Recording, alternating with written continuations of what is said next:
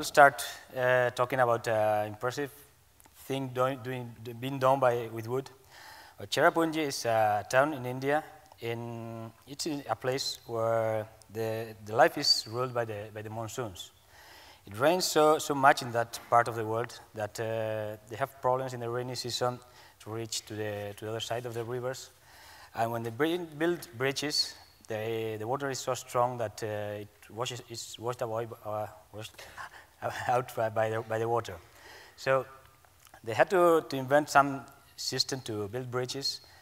And what they did hundreds of years ago, was to use natural materials, especially a tree called the Ficus elastica that has a very strong root system that helps it fight against erosion. And it has a secondary system of roots higher up the trunk that they could make them grow in the direction they wanted by guiding them with hollowed out trunks. And using in some years, they could, I'm going, sorry.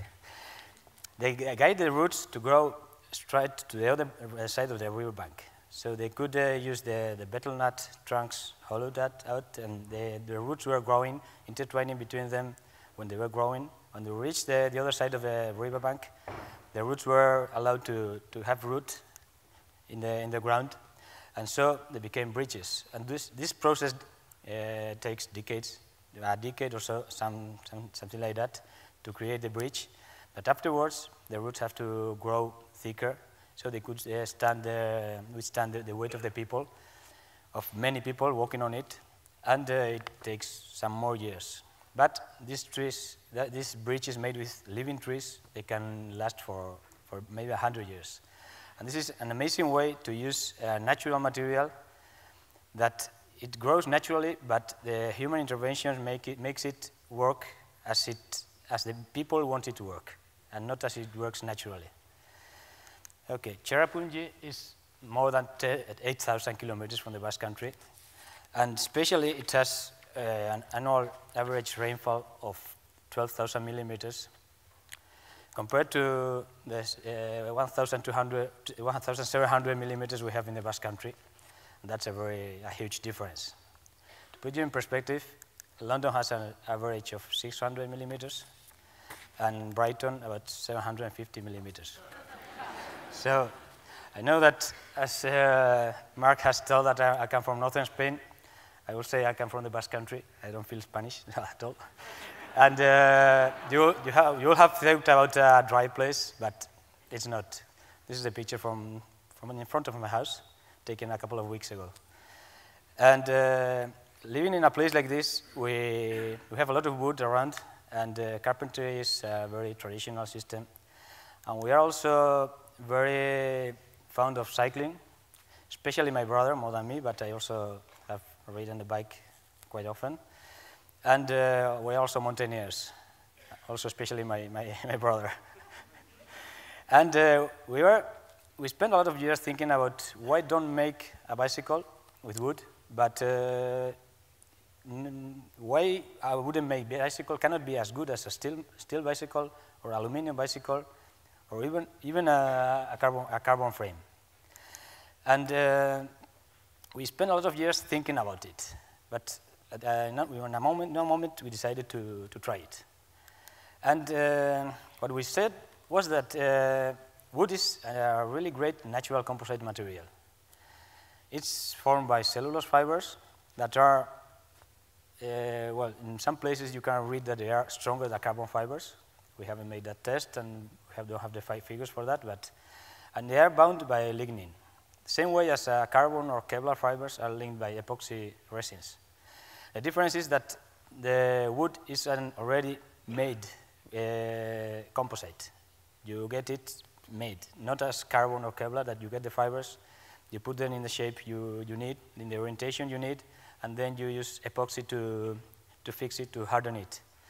So we had to figure out a way to orientate the fibers of the wood in the right direction, and also we knew that we had to make the frame hollow, because If it's not hollow, it will be so heavy that it was not going to be useful.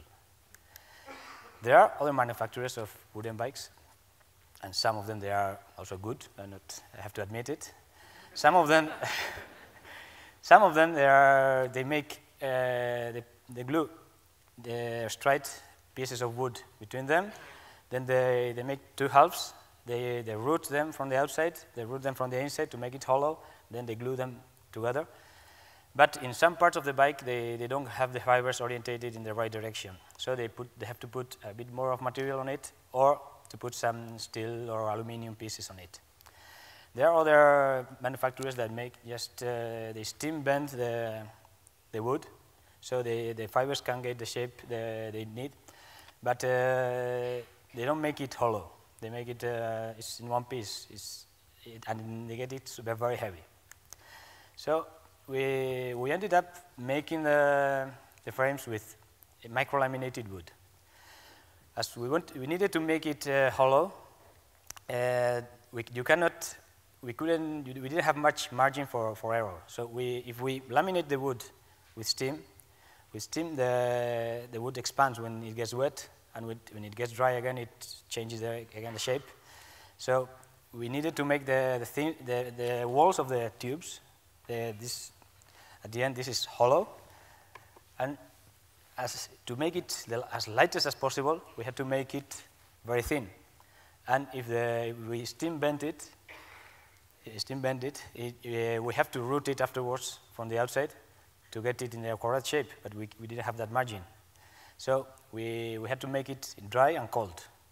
So to bend the wood dry, you have to have very, very thin laminas, and with that you can bend it. It's much more work. You can make it hollow, and it doesn't change the shapes. So these are the first, well, actually the second prototypes we made. This is actually the one I'm riding sometimes. I don't have much time as I have small children. And this was the first the second prototype we made.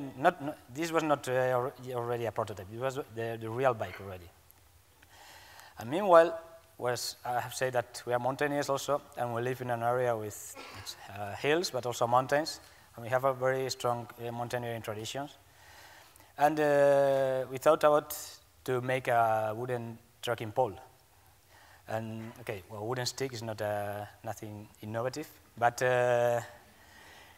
we wanted it to be telescopic, and that's a bit more difficult. And we wanted to be light, stiff, and able to be used in any mountain in the world.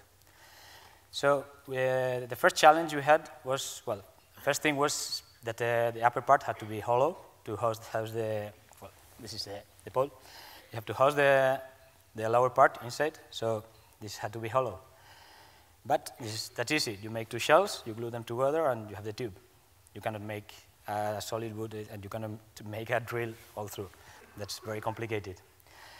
But you have to be able, well, I think I'm going to let this on the floor. It has to be telescopic, so you have to be able to fix it anywhere in the range of the extension. So you need an expander inside it to fix it. And if this is only wood, in the first turn of the lower part, the expander will crack the wood. So we needed to find a solution for that. And for that, we had to, as the fibers of the wood are orientated longitudinally in the wood, we had to find a way to orientate them the other way. And it will be also great if we would be able to orientate them diagonally also for torsion. It was very difficult to orientate wood fibers in that way. You need very thick walls to make a plywood. So we decided to use fibers inside it, but natural fibers. From the beginning, we didn't want to use carbon fibers or Kevlar fibers, not because they are better or worse, but it was not with our philosophy.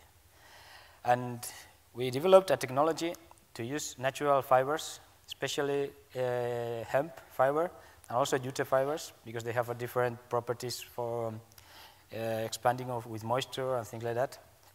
And we developed a technology to introduce them in the pipe in the right direction. Some of the fibers perpendicular to going around the tube and some others diagonally. And so we have a trekking pole that doesn't break when it's expanding. It's light. But we wanted to test it before launching it to the market. And last spring, a team of 4 people, including my brother, went to the McKinley Mountain in Alaska. It's the highest mountain in North America. And it's supposedly the coldest mountain in the world. So the team of 4, they all brought the wooden poles. They reached the summit. They were dragging sledges full of 40 kilos of gear with the poles. And later on summer, another team went to the Gasherbrum 1 mountain.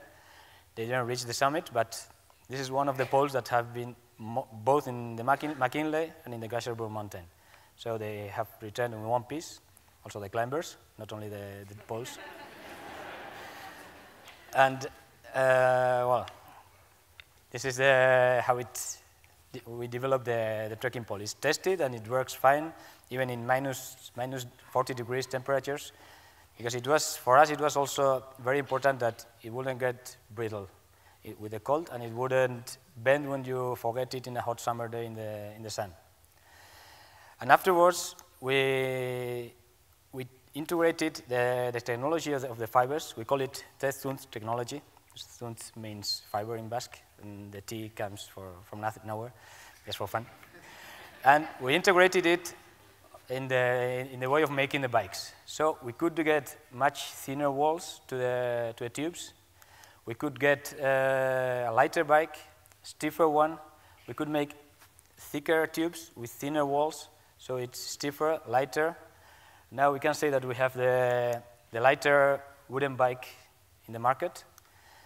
And as far as I know, the only telescopic trekking pole, wooden trekking pole in the market. And this process it has taken a lot of years, this process of developing these technologies. It's slow. We cannot survive only doing this, but now we are seeing its results. And I'm here because we are seeing its results. That's clear. And what next? We have already prepared the first wooden, not trekking poles, but walking poles, walking sticks for elder people or disabled people. It's the same technology, but the handle is different. The tip is more simple, it's rubber. So it's a bit cheaper, but it's much more elegant than an aluminum one. And it's telescopic, so you can fold it or you can adjust it to the length you need. We have also changed this pole. Now it's a bit thicker, so it's a bit better grab, and it's lighter than the old one. And we have also a mountain bike in the market. We have launched it, the first ones. And what about an ice axe? That it's much, but the same as stiff as an aluminum one, but when you are enduring minus 20 or minus 40 degrees below zero temperature, it's much warmer for your hand. Well, this is at the top of the McKinley, so you see that we have tested it. Eskerrik asko. Thank you very much.